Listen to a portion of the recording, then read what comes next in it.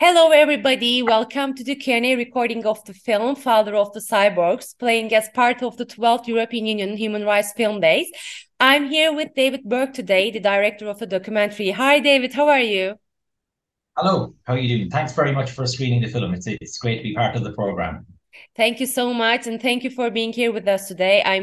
Your documentary has a really interesting subject, one of the most interesting subjects in the selection. So I'm really excited to be talking with you about this. Before we start talking, I'm just gonna give a little information about David. David is an award-winning Irish documentary filmmaker. His first documentary as producer, Man of the Ross, in 2013 was the Critics' Choice in the Irish Times, where it was described as a gem. His second film as a producer, Crash and Burn, received 44-star reviews in publications such as the Irish Times and The Guardian.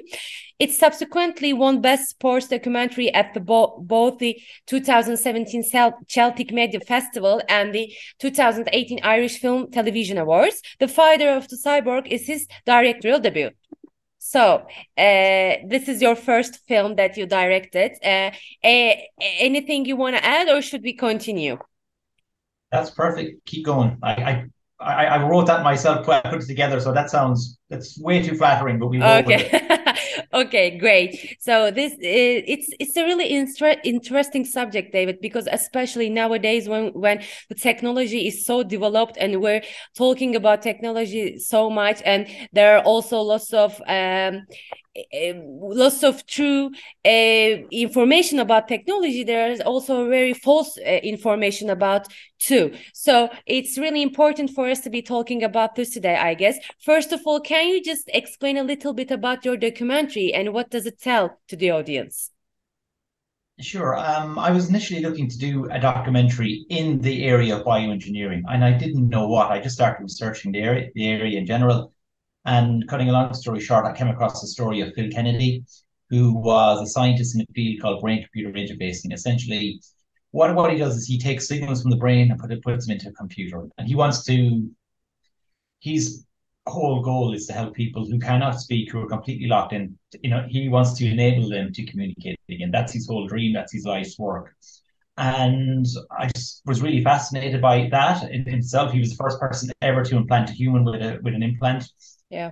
And it was interesting as well that he was Irish and he's from a town that's very close from where I live. So that there was that side of things as well. And I think the really enticing thing about Phil Kennedy is that he was like the number one person in the field of brain computer interfacing at one point, and then subsequently he ended up ultimately experimenting on his own brain. He went to travel to South America, um, had his own brain, he had his own Yeah. stop, he had his Amazing. office actually, and the implants put inside his own brain in order to keep his research going. And I was just really intrigued by that. How or why does someone do that? That was the starting point of the documentary. Yeah, and basically, Kennedy researched about how can someone communicate through via these computers and technological devices, right? I mean, he just plants this first paralyzed people so he can try to communicate with his surroundings. And of course it's a great invention, but also there are lots of questions about this invention. After he invented this procedure, everybody started to talk about ethics, and also how should if how should this be used by people who have wrongful desires, and how should technology will be used if this is got in the wrong hands of the public. And also of course we've been watching lots of dystopic films for all these years, like machines are controlling the universe and such. So people are talking about all these aspects of this research. So I'm really curious about what you think about it, and also what kind of feedbacks you received by people who are watching this documentary. I think the more dystopian science fiction side of things, I don't think we're actually there yet. Yeah. And there are people like Raphael Yuskis in the documentary, a really renowned neuroscientist, one of the foremost neuroscientists in the world. He is very interested in the field of neural rights, and he's trying to get ahead of the game. Essentially, if or when this technology catches up and we can commercially where projects Yeah. that can take signals from our brain. That's what he's concerned about. And is essentially this field of brain-computer interfacing has got, was when we actually started the documentary, when we were looking for funding, it became a really hot topic in Silicon Valley at the time. People like Elon Musk, who's quite topical at the moment, and say Facebook, they were all investing in this field of brain-computer interfacing. So it was interesting that these companies that are already gleaming so much information from us right now, it was like they were trying to get an extra layer of information off us. You know what I mean? Yeah. And what are the ethical rights if or when you can read someone's thoughts? What I actually found interesting about this thing is that I think it's more a case of degree than anything else, because I think that all these dystopian things are kind of happening already, but on a kind of a limited level. Exactly. The question that I would have is, do you really need to download someone's brain signals to understand what they're thinking already? You know what I mean? What does advertising do to us? You know, all these things are happening already that we kind of, you know, we just kind of let that pass by us, you know, without really consciously thinking about it during our everyday, or for some of us anyway. And the second thing is, what that I found was interesting, is how much do we hand over to technology? And what by that I mean, for example, people say that we hand being immersed in, you know, our phones and screens too much. It actually has diminished creativity, it's diminished intuition. And what questions, you know, are we handing over too much? Are we actually using technology as a crutch, for example, too much, that it's actually diminishing us in some ways? And this, one of the stories I always kind of use to kind of tie into this is that, again, this conversation isn't new. If you go way back to the invention of writing, there was Plato and Socrates. Apparently, Socrates didn't like the idea of writing because he felt that it would diminish his memory. And in some ways, he was right. Probably did. But people are social animals, and how we actually how we educate one another is by being social. And that's kind of like, that's one of the strengths of humanity, is that we were able to educate one another and propagate information. And so writing has been very beneficial in that. So we have to thread this very thin line between, you know, using technology to help us rather than diminish us, I guess. Yeah, I think what you're saying is so true. The balance between that is really, really important. And while you're explaining this, I just thought that, I mean, we're maybe concerned about these technologies, these developments, but at the same time, we're giving a lot of consent to technology already. I mean, by using our phones, by social media, by every kinds of PC and its phones and headphones, all of this, we give a lot of consent already. And already these machines can listen us. I mean, when we talk about something, they can listen us, and they can just use it for marketing tools and suggest us something that we talked like 2 minutes before. So I guess it's not that different, maybe. It's not that different, maybe. But the point is the reason for using this technology. I mean, is it for the good, the benefit of the public, to people, or will it start to be using for the disadvantage of the public? I mean, even so, right now there are talks about marketing developments, that some of them are not ethical. Some of them should change. It's same for these kinds of developments, I guess. I mean, if it is better for someone's health, why not? But will it be just used for someone's health if it is developed a lot more, or will it be started to use for something else too? So I think it's so important what you said, the balance of it, the purpose of it is so important. And I wanted to talk to you about also Dr. Kennedy. Can you little bit explain about him, and what was your experience with him? And you just mentioned that he also did experiments on himself, and in documentary he also says that people thought he was crazy. But what was the reason he experimented on himself? Can you explain a little bit about that? I think the interesting thing with Phil Kennedy, as I mentioned, that Silicon Valley are getting involved in brain-computer interfacing at the moment. If we go back to the 80s, Phil Kennedy was probably the only person really working in brain-computer interfacing. He really was one of the first people involved in the field. And I mean, no one could really see the potential in the field other than him. And the way I kind of liken it is, there's this nice saying, genius hits the target. No, excellence hits a target that's far away, but genius hits a target that no one can see yet. So he really was at that level. Like, no one else could see the potential in this other than Kennedy at the time. In the 80s, this is, and he started his research by planting rats and so on. But eventually people kind of caught up with him. I mean, as I said, he was the first person ever to actually implant a human. And then the field started to gain momentum because this again sounds like something as there's a newscaster in the documentary that says this sounds like something from Star Trek. So when you kind of get these events, it really attracts people's attention.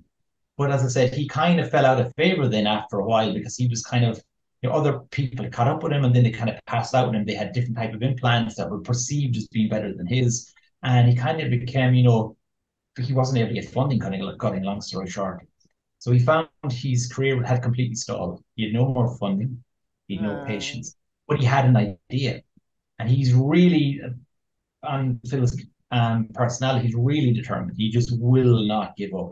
And this is interesting because this ties back to the very start of his career as well, because everyone thought he was mad then as well. They just thought this was a complete dead end. And that's kind of the way Phil's personality is. He'll question everything. He doesn't just take information at face value. He will always question it and ask why. And I think that's part of that's what's gave him that initial spark idea, to not follow the same pathway that everyone was. So subsequently, when he did find himself again with his back against the wall, his career was stalled, he did something that no one would have considered doing. I mean, his colleagues thought he was mad, to be honest. And some people still probably think he's mad, but another thing of Phil's personality is he just doesn't care what anyone thinks. Really, I've never met anyone who doesn't care what anyone else thinks. Not in a bad way, but if people are speaking bad about him, his philosophy is that's on them, not me. I'm just going to get on with my life. He's just after his works in his experiments, and I think he believes them in so much that he doesn't really care, and he just wants to pursue them, right? Exactly. And of course that's not black and white either. Some people have made kind of valid points that maybe is he too immersed in his work, that he would risk his own health. Also, when you're researching on yourself, do you have kind of an inherent bias towards the result you're looking for? Do you have kind of maybe a confirmation bias that you're kind of ignoring other parts of the research that that aren't giving you the answer you want, to focus on what you want getting? There are all these elements as well. But I think Phil he was obviously aware of these points as well. My own opinion, I'm not a scientist, my own opinion, having met Phil, is that I think he wouldn't have, I don't think you may have been biased towards the result, but I don't think his results were hampered by any bias, if that makes sense. And also, right now, what is he doing right now? Especially nowadays, is he still working and is he still pursuing the same ideals he had before? When we met Phil, his career, like the research side of things, had slowed down an awful lot. He was working as a neurologist in a normal clinic. That's where he was making his money, and then he would go in the lab and he'd kind of work on some of the research results that he got from his own, essentially from his own brain, from the implants that was in his brain for a while. He was still working on those results, but things were very slow on the research side of things.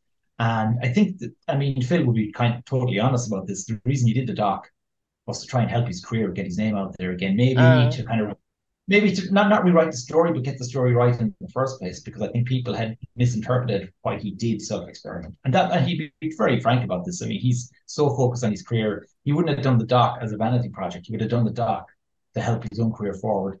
And look what happened. An investment funder saw the documentary on a plane recently, and he's actually now come on board with Phil, giving him a lot of money to keep going with the research. Great. So this investor saw the documentary and he decided to invest in his works, right? Wow, great. Exactly. So he's back up and running again. I met him, he visits Ireland occasionally, so I met him about 2 weeks ago, and he's completely changed. This has changed everything for him again.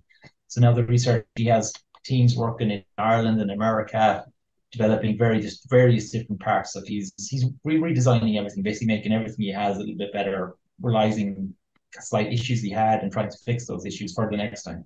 So yeah, it seems everything he's like I said, he's completely changed everything. Great. So your documentary already impacted on him so much, I guess.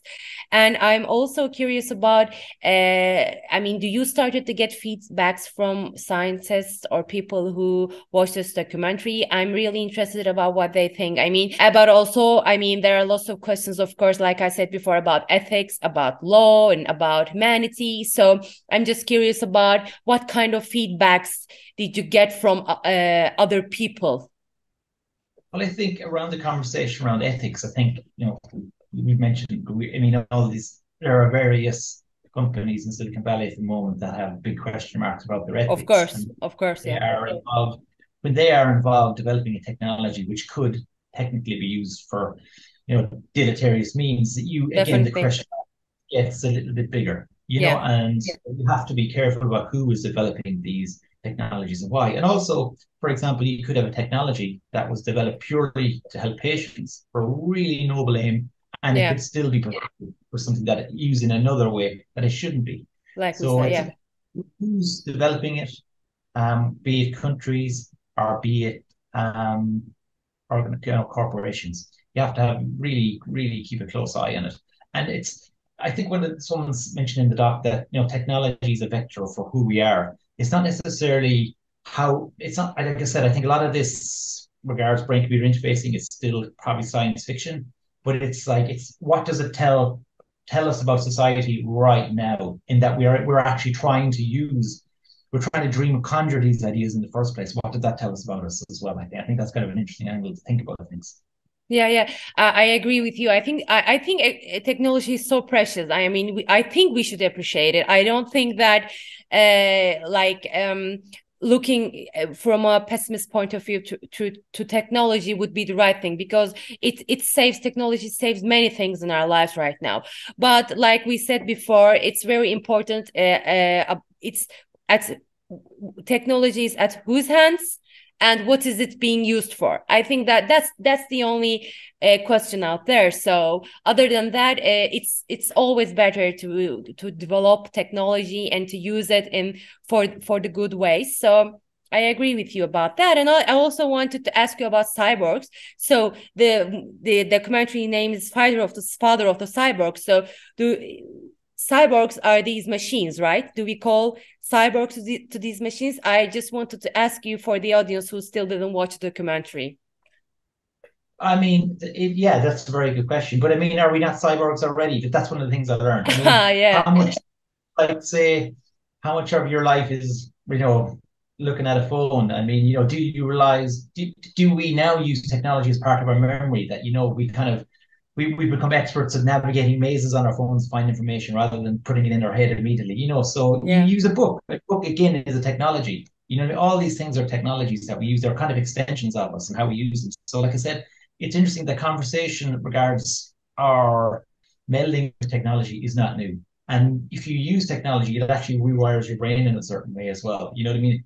Yeah. If people before writing, people's brains would have been slightly rewired. It would have been the exact same in some ways, but in order to, you look at these designs almost on a page and be able to take meaning from it, that requires rewiring your brain in a slightly different way than our ancestors. So maybe we were cyborgs for thousands of Yeah, years so already. true.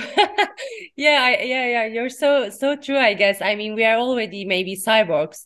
So I think that's what I love this documentary so much. It makes you ask so many questions about our lives and about our current situation and about technology. So it's a great documentary for people to watch and to, in a way, analyze the world we're in right now and what can be done for that world also.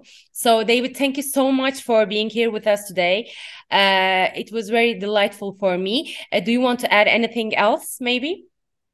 No, that's it. That was fantastic, and thanks very much again for screening the documentary. It's as many people can see it as possible. That's always the plan. So it's brilliant to be part of the program. Yeah. Thank you. I mean, it's a really precious documentary, like I said. Thank you again, and hope to see you soon someday. Absolutely. Yes, if you ever see me in a festival, be sure to say hello. Yes, of course. Bye. All the best. Take it easy. Bye.